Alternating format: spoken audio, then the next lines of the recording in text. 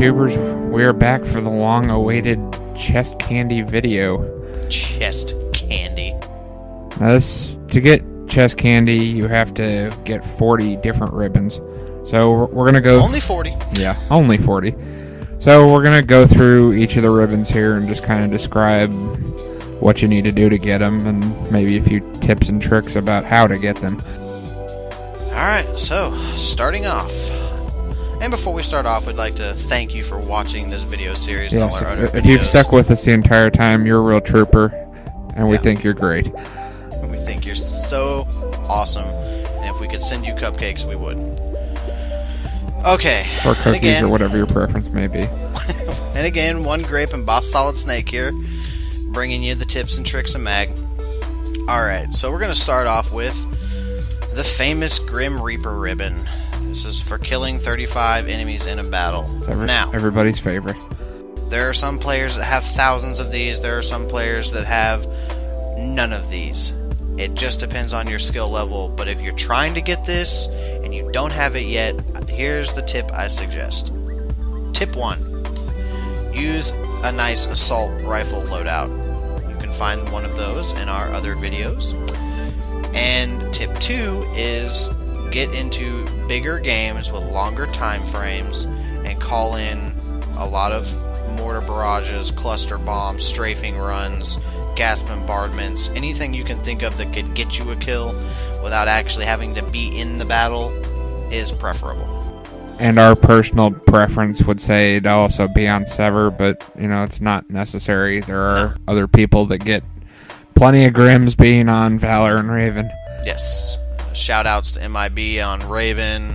Shoutouts to Keck on Valor. You know, there's great players out there. VLS and all those other guys that make a habit of trying to kick the ever-loving crap out of us on a regular basis. Anyway, Grim Reaper ribbon, 35 kills.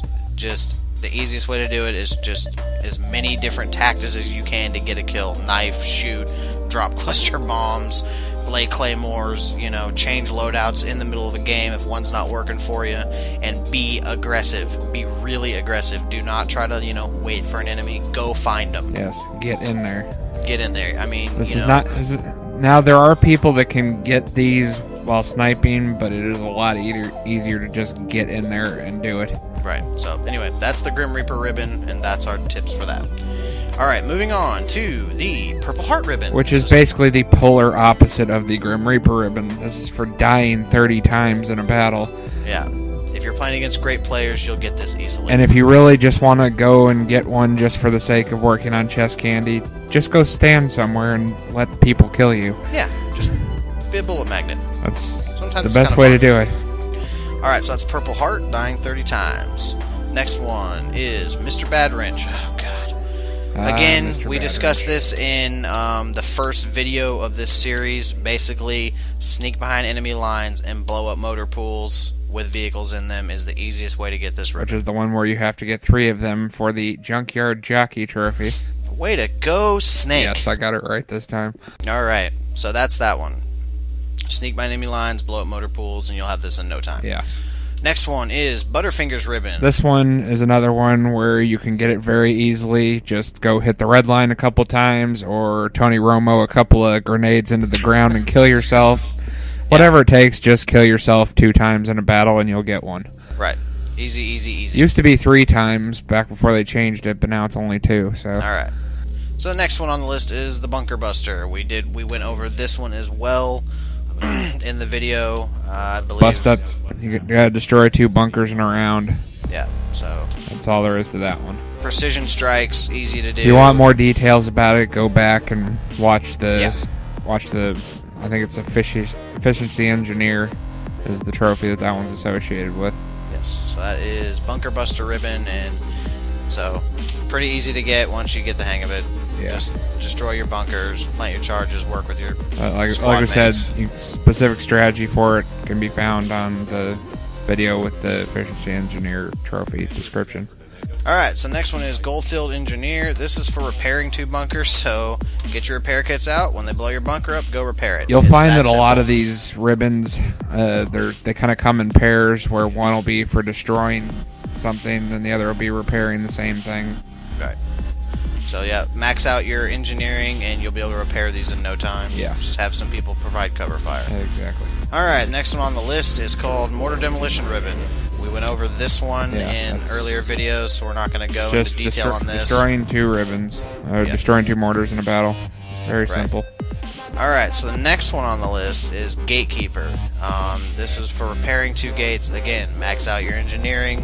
When gates blow up, go repair them. Sometimes it can be kind of a pain because you're kind of out in the middle, but you can do it. These are actually the easiest to get if you can get into a game of domination. Right. Because there's a lot more gates there to worry about. Exactly. Alright, and the ribbons that we're showing you are the ones that we recommend concentrating on, and they're just easier to get. Alright, the next one on the list is called the Party Crasher Ribbon. This is destroying 3 gates in one battle.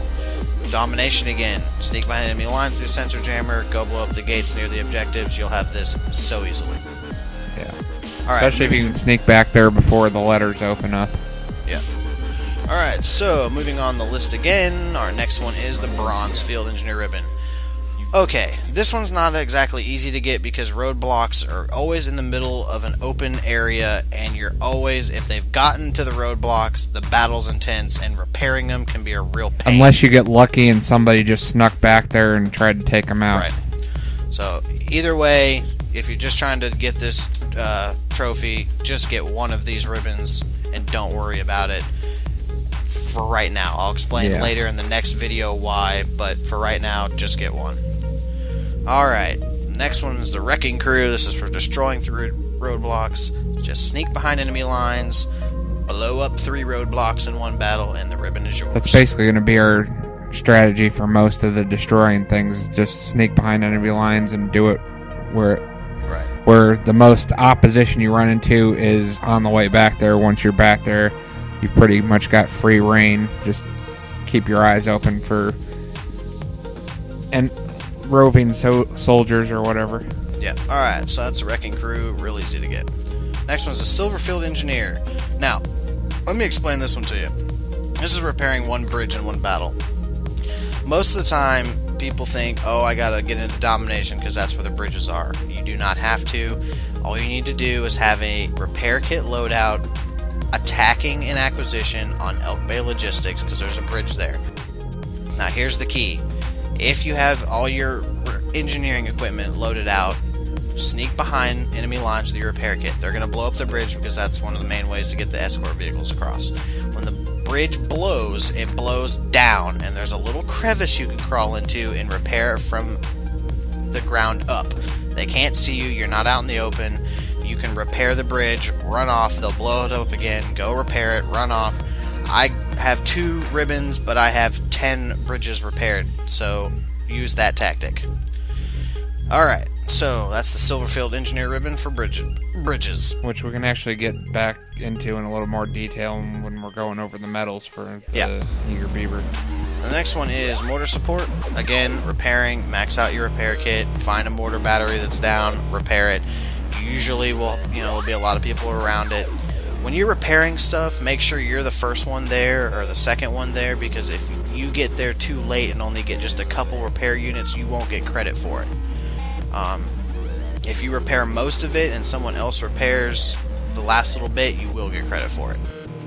In most cases. Sometimes it still doesn't pop, but for the most part, if you've got the majority of the repair on it, you'll get credit for it, even if somebody else finishes it. Right. Alright, so the next one is Total Blackout. We went over this one in earlier videos. Just destroying 2 sensor arrays, sneak behind enemy lines, and you'll be good to go there.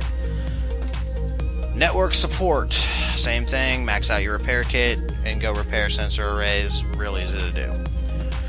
Next one, Marauder Ribbon. This is for planning 3 explosive charges. You will get this when you're planning your charges on destroying motor batteries, gates, AAs, whatever you want to do. Exactly. Real easy to get.